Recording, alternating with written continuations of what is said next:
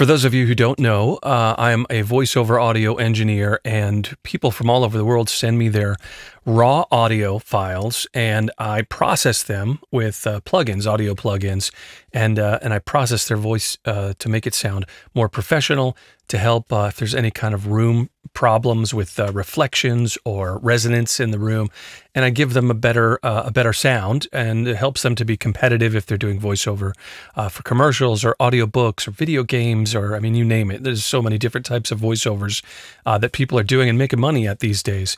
But I realize that I'm in a pretty odd situation, and I believe it would be beneficial to share with you.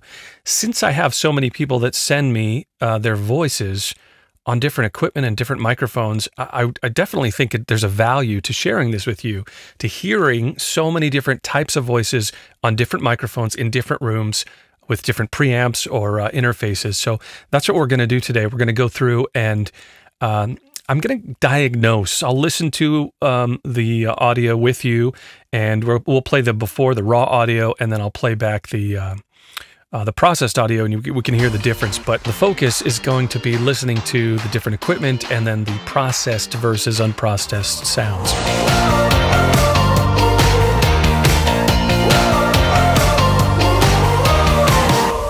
I'm speaking to you today through an SE Electronics SE4400A. It's a large diaphragm condenser microphone, and I'm going through a Focusrite ISA1 preamp.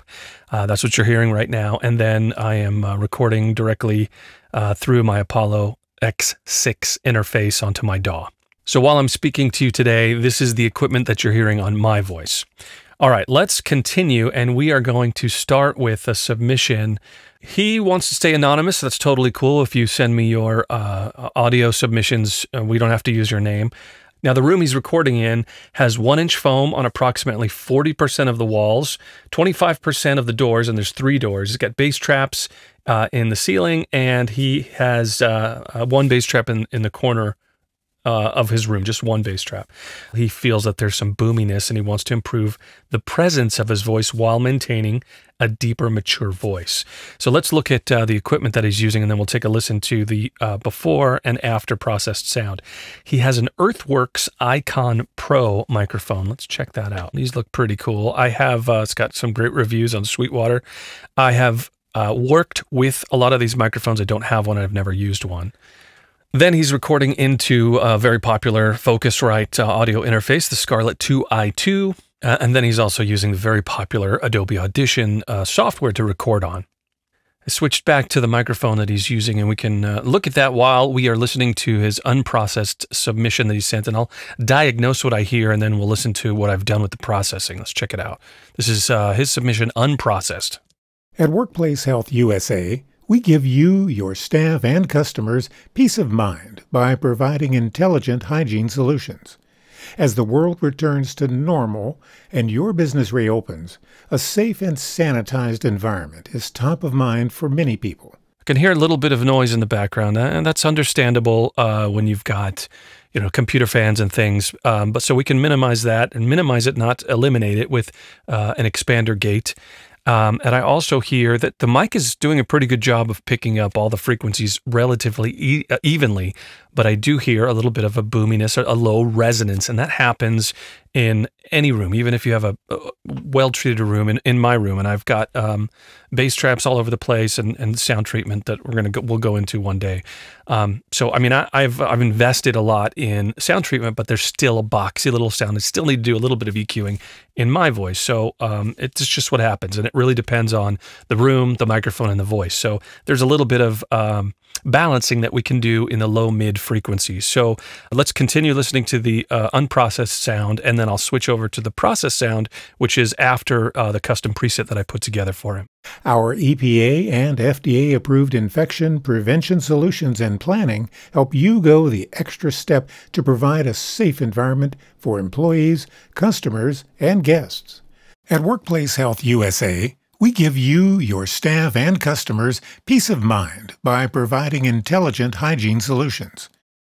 So you'll hear that the clarity is definitely it's just more presence, it's more clear. And by balancing those frequencies, what happens is that low boominess, it kind of takes over everything.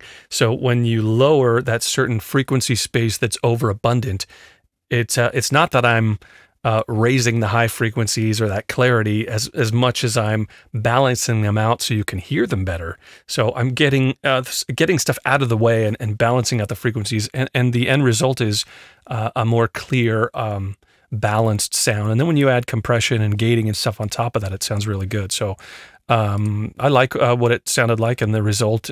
So let's listen again. We'll do just a quick unprocessed and switch back to the processed, and then we'll move on. So return to a safer normal with a clean environment from Workplace Health USA. As the world returns to normal and your business reopens, a safe and sanitized environment is top of mind for many people. Okay, let's switch over to another submission. This person also wants to stay anonymous and is in France, speaking French, voiceover. She says, I record in my bedroom. The only acoustic treatment that I have is a panel on the door just behind me. And she's talking at the door's surface, so she's speaking into the sound treatment, which is a good idea to try to start with. She says, I'm no voiceover artist, just having fun with my voice at the moment, want to improve the quality, but I'd like to have a better quality and not be worried about EQ and everything else to make her voice sound better. I get that. You, as an artist, we all have that voice in our head that says, I'm not ready for prime time because it's my voice is too this, or my voice is too that, or I don't have the right voice, or my equipment's not good enough. That is an insecurity that all creative people have. All artists have that little voice that just is the naysayer, and it's horrible, and you need to kill that voice. And I say, don't listen to it, because I understand what that's like, but you just got to push through and do it anyway.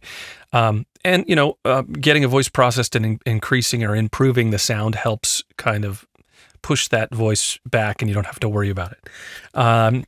She is using an Audio-Technica AT2020, and you know, if you look at the difference between the mic we just heard before, the submission, and this one, I mean, this is a $99, $100 microphone, and I want you to not compare or it's not a shootout. This is more of like, listen to the difference and understand, you know, I'm a firm believer that you can get professional quality out of most microphones. It just really all depends on the know-how and how well your room is treated, and just really the engineering has a lot to do with it.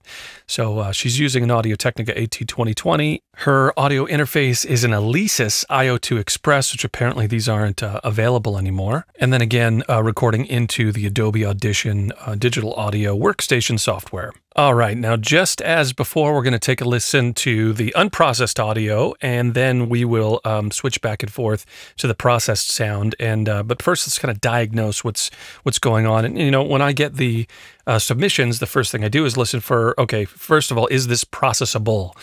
Is it worth going through the effort and showing somebody what a processed sound is like? Because in some situations, it's, you know, there's just too much echo or too much room noise or whatever it is, or maybe equipment line noise or something happening that is just going to always prevent you from getting a good sound.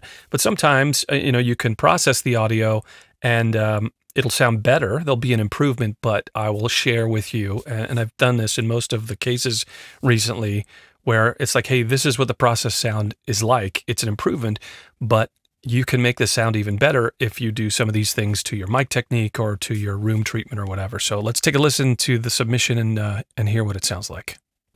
Y a-t-il d'autres mondes au-delà du nôtre? 300 ans avant Jésus-Christ, le philosophe grec Épicure écrivait déjà la chose suivante. Il y a un nombre infini de mondes semblables au nôtre et un nombre infini de mondes différents. First of all, I could listen to her voice all day. What a great sound, and I think it's just French is a great language. But it actually sounds pretty good. The recording is not so bad, but we hear some room noise. You can hear, and I believe that's just equipment noise. That may be the quality of the preamp. That may be a little bit of room noise. But the reflections from what I'm used to receiving is actually pretty good. So her speaking into that sound treatment in that room at that particular length, height, and width is not and her voice, it's not creating any kind of a boomy or boxy resonance in a specific frequency. So that's a big hurdle that we don't have to worry about. But I will say that there is definitely some noise there, and we could still do a little bit of balancing. So let's hear, we'll listen to it again. I'll continue this clip, and then let's listen to what I came up with the processing. L'idée qu'il existe d'autres planètes en dehors de notre système solaire n'est donc pas nouvelle. Mais en l'absence de preuves, rien ne permettrait d'en avoir la certitude. Y a-t-il d'autres mondes au-delà du nôtre? 300 ans avant Jésus-Christ, le philosophe grec Épicure écrivait déjà la chose suivante.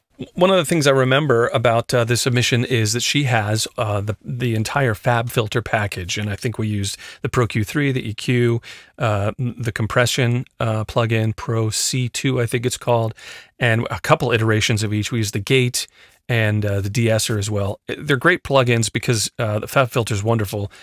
They're a little pricey, but they give you such a great, they give me, when I'm using them anyway, such a great detailed control over every aspect. And when you listen to the audio, the processed audio that we took a listen to here, I think the weakest link is the noise. And that could be because of the preamps and the interface. I know it's discontinued, so it's probably an older model.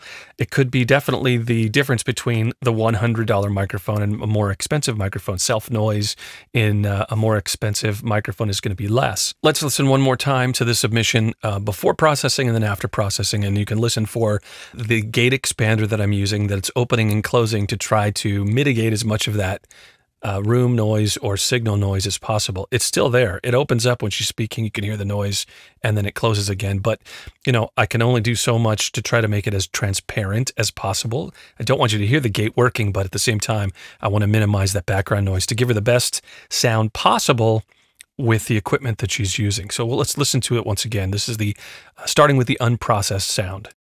Y a-t-il d'autres mondes au-delà du nôtre? 300 ans avant Jésus-Christ, le philosophe grec Épicure écrivait déjà la chose suivante. Il y a un nombre infini de mondes semblables au nôtre et un nombre infini de mondes différents. L'idée qu'il existe d'autres planètes en dehors de notre système solaire n'est donc pas nouvelle. I think you can hear that evening out the frequencies a little further, and there's not much EQ work that I did, but it still allows more clarity, and the compression just makes it sound more present and more clear, and you can hear every little detail in her voice. Before we look at our last submission and kind of diagnose what it is, I want to tell you about how you can send me your voice. Go to my website. It's lennyb.com. And if you've been hesitant, you know, I just like I'm doing for these folks that we're reviewing here, you could stay anonymous, and I'm going to just tell you, hey, this is what I hear. Here are the things that we can improve to make your voice sound better. Once you go to my website, it's pretty easy. You'll see on the front page is a red button at the top. You click that button, and that's going to take you to the submission page. And really, it's a good idea to prepare your audio file first, because I need it a specific way. You know, like at least 30 seconds, unprocessed, to make sure you don't have any preamps or compressors or anything connected. Take them out of the chain. And there's just a few other things. I want some room tone. I've got copy that I have available if you don't have any, or you can read your own. And once you prepare your audio file, you'll come to a form where I get a little bit of information about your room, where you're from, and how to contact you. And then you will receive an email where you can drop your file, and it comes directly to me.